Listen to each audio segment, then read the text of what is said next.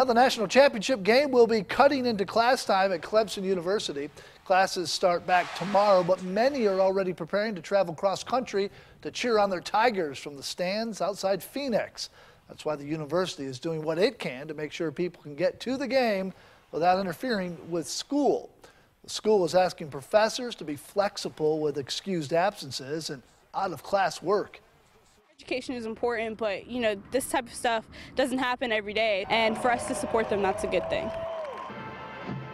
University leaders are also recommending teachers create extra assignments if they will miss their lecture to attend that game between Clemson and Alabama next Monday night.